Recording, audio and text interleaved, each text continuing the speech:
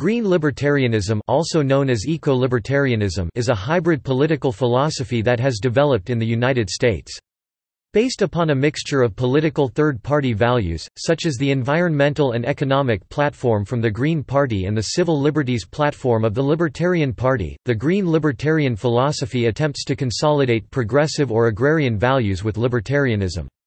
While Green libertarians have tended to associate with the Green Party, the movement has grown to encompass economic liberals who advocate free markets and commonly identify with contemporary American libertarianism. History. Left libertarian political philosophy, like that of the Greens, is historically rooted in the individualist and social schools of anarchism. Anarcho-communist theorist Peter Kropotkin, a Russian prince and leading opponent of laissez-faire social Darwinism, developed a theory of how mutual aid is the real basis for social organization in his Mutual Aid, a Factor in Evolution, see also Proudhonian mutualism. Murray Bookchin and the Institute for Social Ecology sought to further elaborate these ideas. Bookchin was one of the main influences behind the formation of the German Green Party, the first Green Party to win seats in state and national parliaments. Some more moderate, Green libertarians are both egalitarian and democratic. New England Transcendentalism, especially Henry David Thoreau and Bronson Alcott, and German Romanticism, the Pre-Raphaelites and other «back to nature» movements combined with anti-war, anti-industrialism, civil liberties and decentralization movements are all part of this tradition. The modern Green Party of the United States seeks to apply these ideas to a more pragmatic system of democratic governance as opposed to contemporary right or left anarchism. Natural capitalism. Sustainability advocates Paul Hawken, Amory Lovins and Hunter Lovins posited in their book Natural Capitalism, Creating the Next Industrial Revolution 2000 that elements of libertarianism and green politics could be coalesced to produce economic as well as environmental benefits. The 2006 book Green to Gold, written by environmental scholars Daniel C. Esty and Andrew S. Winston, provided ideas on how companies can apply the principles of green libertarianism. The work of Austrian school economist Friedrich Hayek is especially important to understanding the organic view of society and how most human institutions, including law and the economy, are the result of human action but not of human design. In his last major work, Law, Legislation and Liberty, Hayek differentiates between endogenous orders or self-organizing systems and exogenous orders imposed from without. Hayek argues that free and sustainable societies and economies which support them should follow general guidelines, such as seventh-generation principle, rather than specific economic laws and regulations. Balance of ecology and economics. A fundamental concern among green libertarians is the health of global ecology and carrying capacity in view of climate adaptation. The green libertarian philosophy recognizes that ecology and economics are inseparable.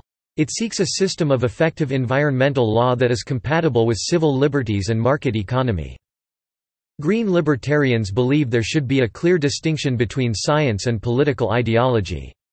For example, a green libertarian might be concerned by the phrases such as wealth redistribution and reducing poverty in the Stern Review and in some intergovernmental panel on climate change documents and statements.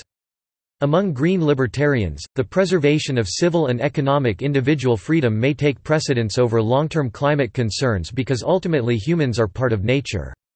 They believe that natural ecologies, like the free markets, are dynamic and self-adjusting systems. Limited government. As part of the libertarian tradition, green libertarians maintain that the government itself is responsible for most environmental degradation, either directly or by encouraging and protecting politically powerful corporations and other organized interests which degrade, pollute and deplete the natural environment. The government should be thus held accountable to all the same environmental regulations they place on businesses. One problem is that while private corporations or individuals can be sued under the common law for damaging the environment, the government protects itself from the same suits, therefore green libertarians call for the abolition of sovereign immunity.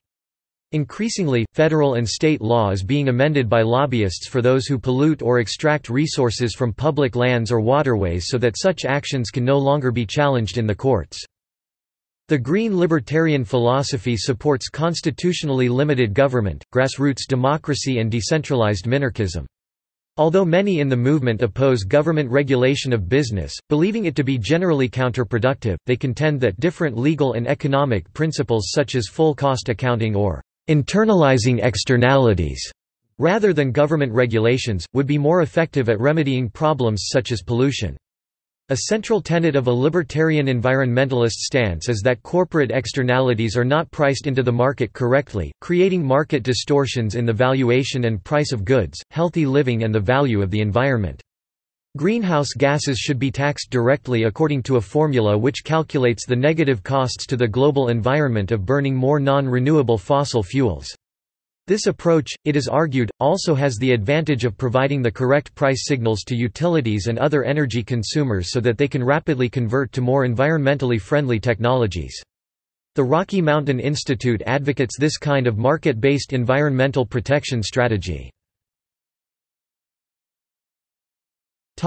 See also References Further reading Greens and Libertarians, The Yin and Yang of Our Political Future, by Dan Sullivan, Green Revolution, Volume 49, No. 2, Summer 1992.